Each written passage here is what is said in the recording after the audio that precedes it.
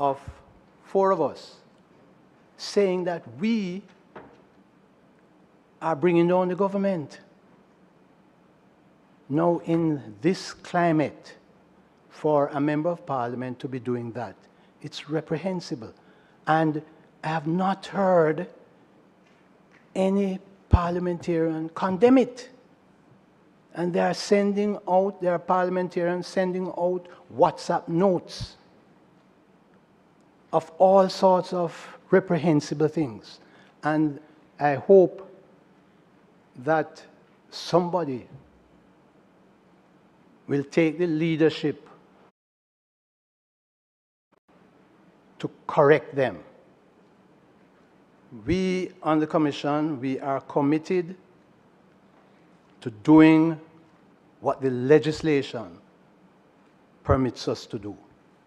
That is what is happening. And it is not fair for the employees to be set in a stage where they can be set upon. So I trust that folks will realize that the reports that we send from the Integrity Commission, they are reports of facts. There are factual statements in the reports. Of course, there are recommendations attached to the reports which the law allows. The law says that the Director of Investigation may make recommendations. The recommendations that are made, the Parliament need not follow them. In fact, the Parliament in Jamaica has a history of recommendations being made by people who make reports, Commission of Inquiry, and the recommendations are ignored. So we understand that.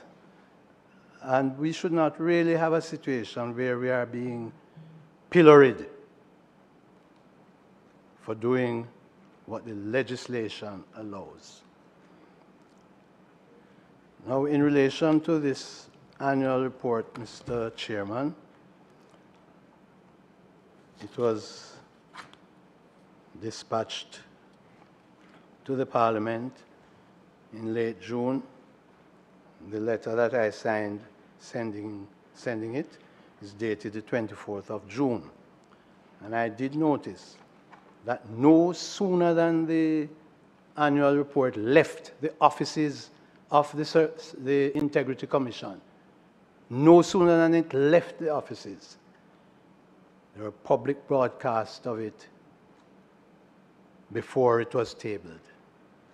And I noticed that it happened also with another report that was sent subsequently, and another report that was sent last week. Now,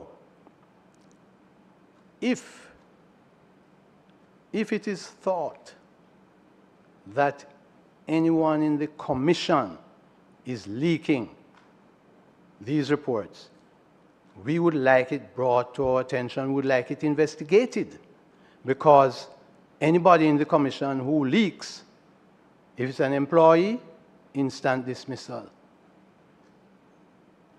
But I find it strange that that all these things would be leaked immediately after it leaves the Commission and sent to Parliament. I find it puzzling to understand if it is happening from the Commission, why is it that it is delayed, the leak is delayed until it is sent away from the office. I cast no aspersions, but I want to add a personal note, Mr. Chairman, if you'll allow me, that back on this question of malice, I have been a lay preacher in the Methodist Church for decades.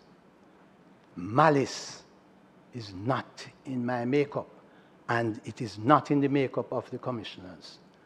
And there may be persons who need to repent, and they can join me at church, Providence Methodist, any Sunday. I don't know if something is wrong with the water in Parliament, why some people, the moment they get into Parliament, they say certain things and behave a certain way. I don't know if that is it. As a result,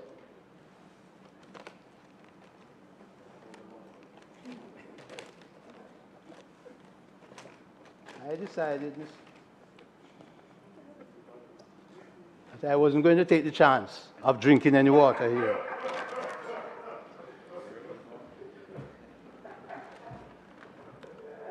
Another feature, Mr. Chairman, which I'm very serious about, is that because of what has been happening, I personally intend to see if I can meet with Senator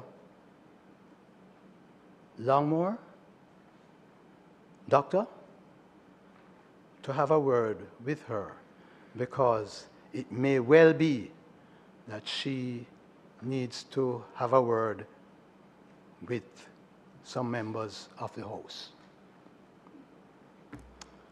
And so I present to you, Mr. Chairman, the